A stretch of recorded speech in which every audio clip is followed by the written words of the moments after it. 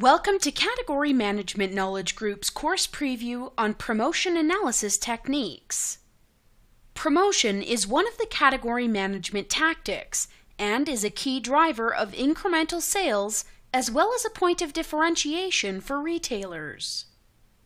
Promotional events are executed by retailers and vendors to influence consumer demand, thereby driving sales and profit.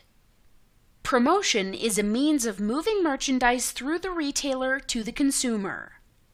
Promotion can result in a lift in sales by more than 200 or 300% in some categories. Here are the learning objectives for the full course. There are several hands-on workshops included that help students to practice their new learnings and learn to apply their new skills. We'll only cover a few of the objectives in this course. Let's get started. Let's start by understanding how promotion fits into the consumer's purchase decision. Promotion is one of the category management tactics and is a key driver of incremental sales as well as a point of differentiation for retailers. Promotional events are executed by retailers and vendors to influence consumer demand, thereby driving sales and profit. Promotion is a means of moving merchandise through the retailer to the consumer. Promotion can result in a lift in sales by more than 200 or 300% in some categories. For retailers, promotion can mean two things. First, there's the strategic, more long-term type of promotion, which can relate to a retailer's marketing department. The retailer programs developed in here are focused on sending overall messages about their stores to potential customers. This is done through retail marketing, private label brand marketing, flyer programs, and event marketing. These programs help determine the types of consumers that retailers attract to their stores, and they put the plans in place to bring those customers into the stores. Each of these components are typically driven by a separate department or team within the retailer or across different functions. The marketing team's objectives include establishing a clear market position for their formats and banners, drawing new target consumers to the retailer's stores, and improving or enhancing a retailer's image in the community. The second part of the promotion relates to operational promotions, usually focused on a product, category, or store. The objectives of these operational programs must support retailers' product management objectives. We're going to be focusing the rest of this training course on the operational side of promotions for both retailers and vendors. Promotional evaluation should start with confirming promotional strategy for both the retailer and the vendor. Next, a top-line promotional evaluation should be completed, including a promotional scorecard, where the promotional results are assessed at a category, brand, and segment level. The third level of promotional evaluation is deep dive analytics based on weekly and item level data. This gives insights into past promotions and helps to plan for future promotions. The final level is promotional planning, which is assessing promotional weeks to determine the most impactful promotional weeks and the corresponding price points. This also considers return on investment, both from a retailer and vendor perspective. This is the approach that we follow for this course to give you a robust and in-depth understanding of all aspects of analyzing promotion. Let's get started. So, what are a retailer's overall promotional strategies for the category? Promotion may drive consumer traffic into the store, particularly with retailers who have a high-low pricing strategy. Promotion helps retailers build their price image. Things like hot-priced front-page ads and buy one, get one free promotions confirm to consumers that they're in the game.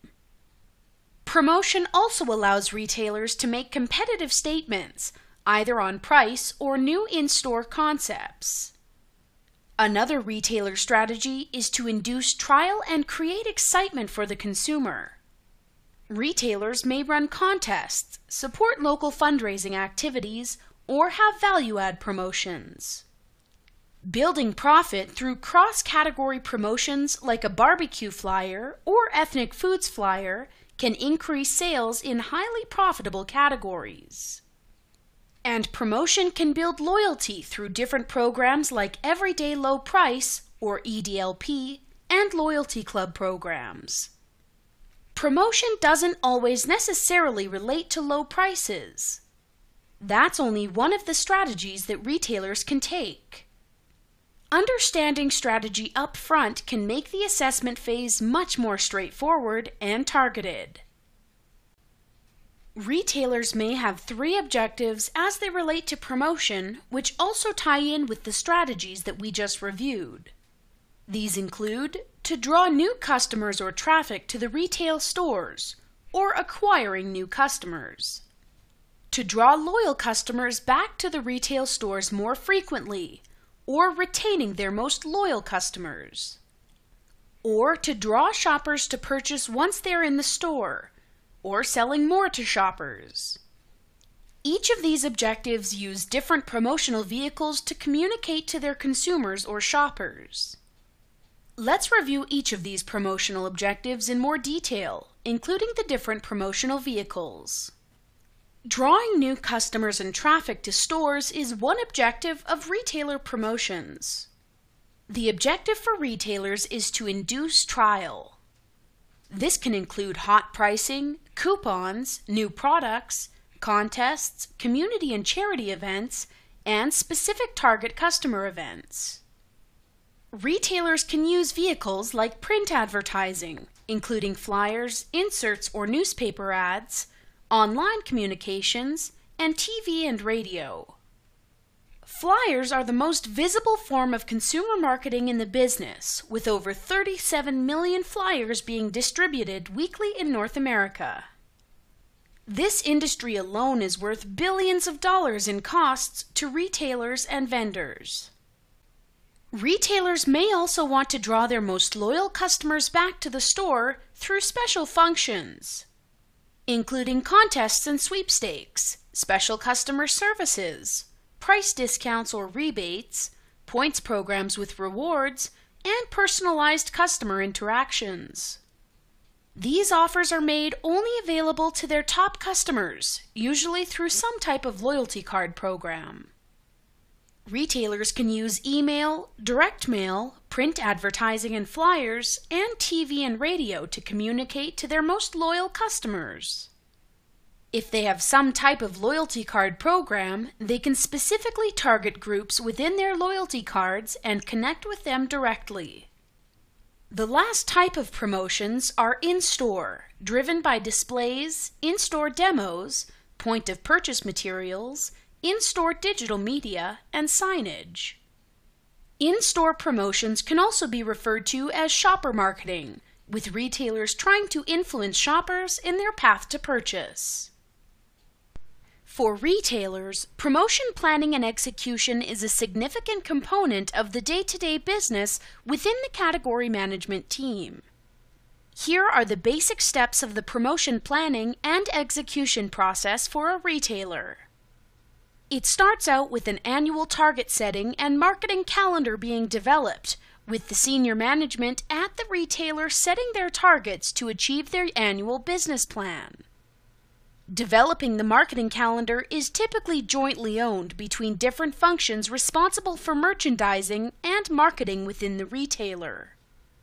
Retailers will then meet with vendors to develop and agree to an annual business plan, including promotional support over the upcoming year. This is usually done in the fall time period and includes negotiations, vendor agreements, and agreements to volume targets for the upcoming year. Then the retailer allocates items, front pages, and themes like Christmas, Thanksgiving, and Easter, and is always looking forward by 1 or 2 quarters to continually plan and purchase for upcoming events. On a weekly basis, category teams select items and determine forecasts. The last step of the process is promotion execution and performance management. Many promotional mechanics are required, including communications to stores, print flyers, and so on. Also, a team within the retailer should perform a post-evaluation of results from each promotion, including forecast versus actual performance.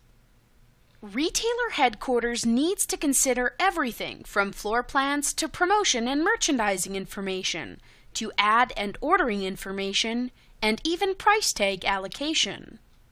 There are many different components that can be included in the communications to stores, depending on the overall processes within the retailer's own promotional strategies.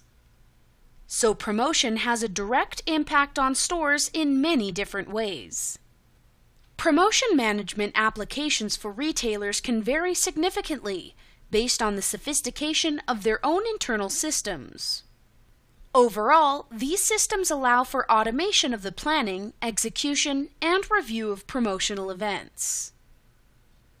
An ongoing focus area for retailers is around inventory. Poorly planned inventory behind promotions can result in out of stocks, which are costly due to lost consumer purchases, or excess inventory, which also incurs significant cost to the retailer. Many retailers have internal applications that allow for effective forecasting on an ongoing basis. Promotional planning is an ongoing requirement for retailers. More sophisticated systems allow retailers to determine margins at planned selling prices, predict lift factors based on promoted price points and historical results, and to understand what additional volume is needed to break even on margin. Promotional tracking ensures that there are evaluation methods in place to assess promotions after they've run, both for a specific flyer as well as for aggregates over time. There are also sophisticated systems for developing ad layouts. The actual ad layout and development is typically worked in a separate retailer department with input from the category management team. Based on this, promotional planning requires succinct processes and software applications to be in place to allow for easy execution of promotions for retailers. For most retailers, ads are run every week, or even more frequently for some that have multiple banners and regions that are on different flyer cycles. Vendors promote for the same reasons as retailers, but they're typically focused on the brands that they represent and to increase awareness and loyalty for their brands. Vendors typically rely on trade spend dollars to promote their brands through their retail partners. In this era of the ever-changing consumer, the race is on to improve the effectiveness of trade spend. The effective management of trade promotions is growing in importance.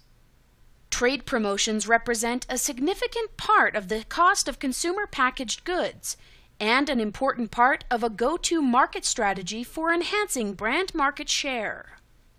But there's little visibility into where this spending actually goes, or how effectively it increases revenues, expands market share, or creates brand awareness among consumers. Consumer packaged goods companies want to improve their effectiveness to reach targeted consumers, shape demand to increase market share, and maximize the effectiveness of trade dollars. We'll get into more detail on trade spend later on in this training course. We've now given you a preview of our certified course on promotion analysis techniques, which is an important tactic to understand and be able to evaluate the results of. There are many options for you to choose from if you're interested in purchasing this course. The online course is available for purchase through Our House, which is Category Management Knowledge Group's state-of-the-art online training center. If you'd prefer, we can also run a private webinar for up to 200 people for a cost of $3,000, or a live session at a national or team meeting. Or if you're from a larger organization where many people would want to access the course, we can also make the course available for your use within your own internal learning management system. Your choices are limitless. Return on investment of your data purchase is paramount. For the millions of dollars some organizations spend on data, you want to know that the data is being optimized and maximized. Purchasing data gives your organization facts and data. But you shouldn't allocate your whole budget to data. By adding in software and reporting tools, you're providing them with information.